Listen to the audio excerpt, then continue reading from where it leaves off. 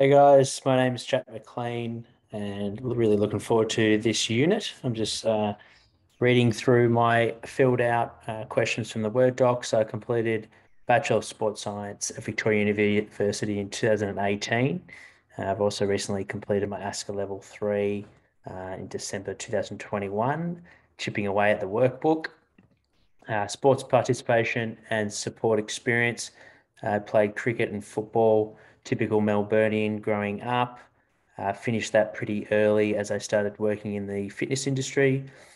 I've worked as a strength and conditioning coach at high school level with rugby and rowers, and then at VFL and AFL level at Box Hill Hawks and Hawthorn Football Club.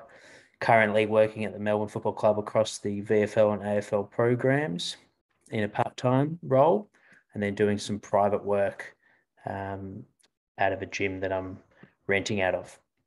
Motivation for doing the Master of Applied Sports Science to develop my knowledge as I'd like to work towards being a head strength and power coach and long-term high performance manager in an elite environment. Probably at this stage at an AFL club would be the main sport, but I enjoy working in a lot of different other sports as well, mainly team field sports. Sports science discipline most interested, load management. So looking across GPS and how that fits in with managing athletes. Sport most passionate about Australian rules football. Ideal job, high performance manager at AFL club. Any concerns? Staying on top of the workload probably from an online point of view.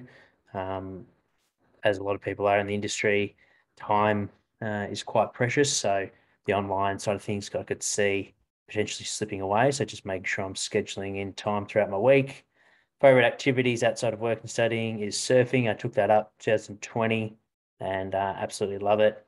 And then something you may not know about me, I host a podcast, which I started in 2020 with all my spare time with my role being redundant. It's called Prepare Like a Pro, and I'd love some feedback from you all for anyone that's watching, as it's designed for strength and conditioning coaches that want to work in sport. And that's it from me. Cheers, guys.